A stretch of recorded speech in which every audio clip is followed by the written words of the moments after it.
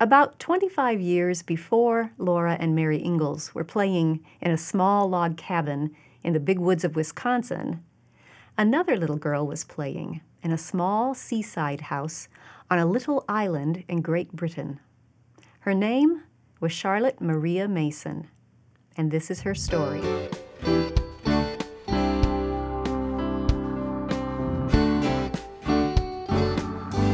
Welcome to the Simply Charlotte Mason podcast. I'm Sonia Schaefer. If you're listening to this podcast, you've most likely heard of Charlotte Mason's methods and her ideas about education. Perhaps you follow them in your own homeschool and have wonderful stories to tell about how well they work and how much your family is enjoying this type of living education. But I wonder if you know Charlotte's story, the story of her life and her work. Today, I'd like to give you the short version. I'll hit the highlights. If you want more details, let me recommend two books. The Story of Charlotte Mason and In Memoriam. Check the show notes for links. When Charlotte was 8 years old, a life-changing event occurred. Of course, she did not know it at the time, but later in life she would put her finger on this event and identify it as a turning point. Here's how Charlotte described what happened.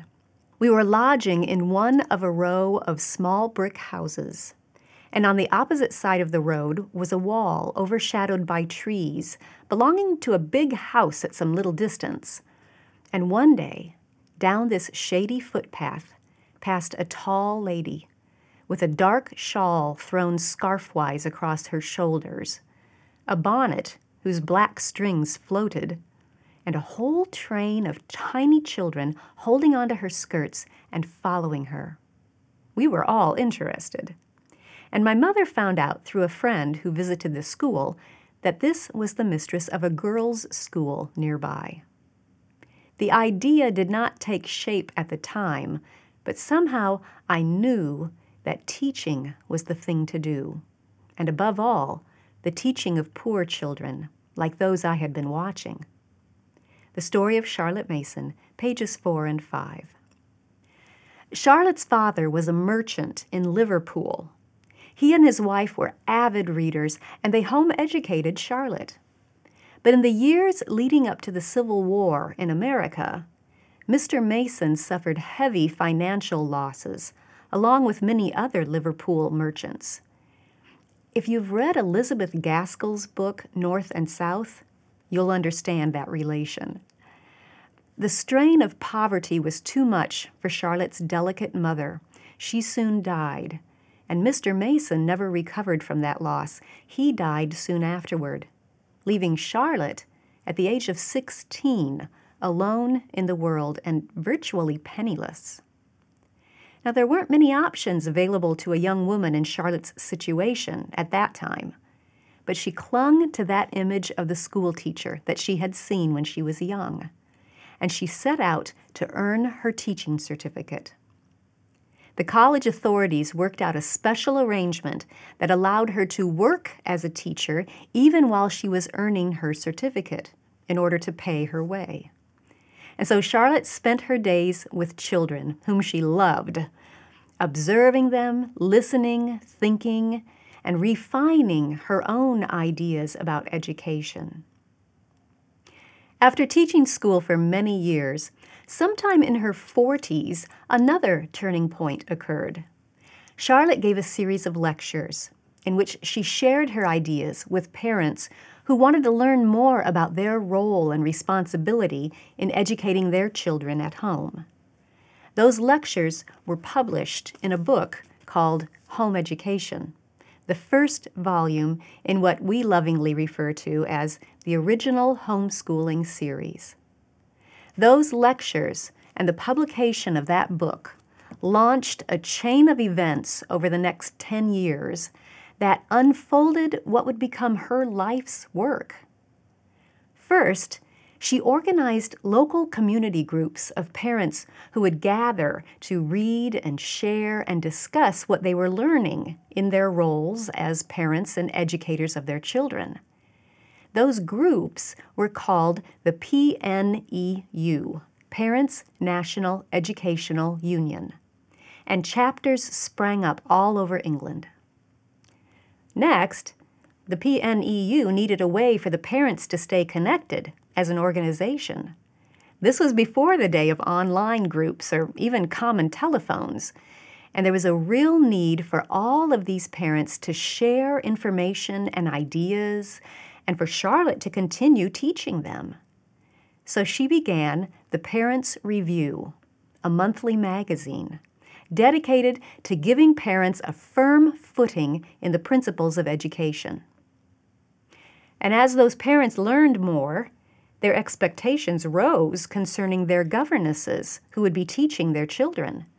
Where could they find such exceptional homeschool teachers? So Charlotte began a training center, which she called the House of Education, and began training young women in her methods and philosophy. Later, this training center transitioned into a teacher training college with its own little practicing school where the teachers in training could gain hands-on experience teaching children. Yet one more undertaking was needed: to provide a high-quality curriculum for all of those homeschools and parent educators and governesses to use.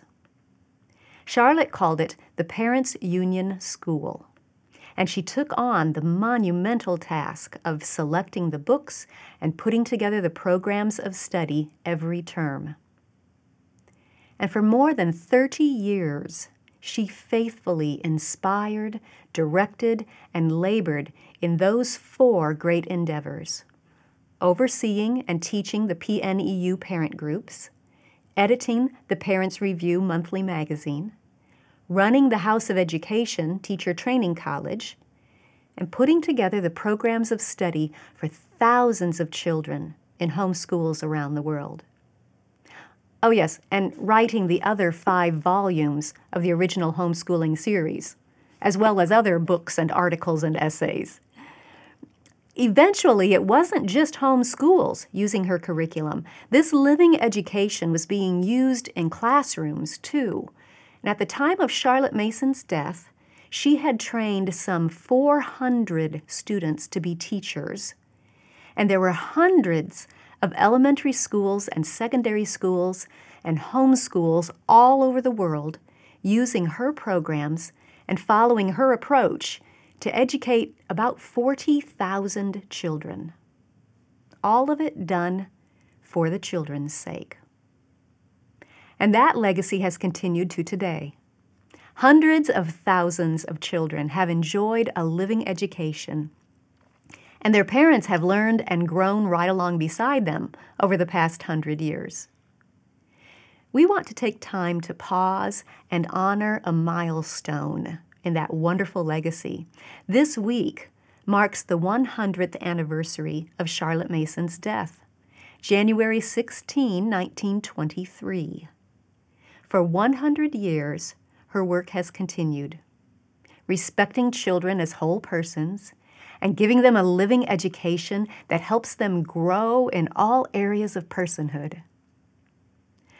I think we would all agree with this summary in the epilogue of the story of Charlotte Mason. With thankfulness, it can be said that the thought lives, the work goes on. Story of Charlotte Mason, page 196. If you would like to join in this celebration of Charlotte's 100-year legacy and express your thankfulness, visit simplycm.com/100. You'll find there a special video tribute and a place to share your thoughts on this historic anniversary. Check the show notes for links to the 2 books I mentioned, as well as a quick link to that celebration page. Here's a little more about those 2 biographical books I mentioned. The story of Charlotte Mason is a unique combination of Charlotte's writings and her life story, told by those who loved her best. It has been out of print for several years, but I'm happy to say that it is now back in print, and this 3rd edition contains updated details about Charlotte's family and more historical photographs of her friends and her work. In Memoriam, Charlotte M. Mason is a collection of tributes and reminiscences that were shared upon her death in 1923. It provides a wonderful peek into Charlotte's sense of humor and her love of nature, her respect for children, and her love for God.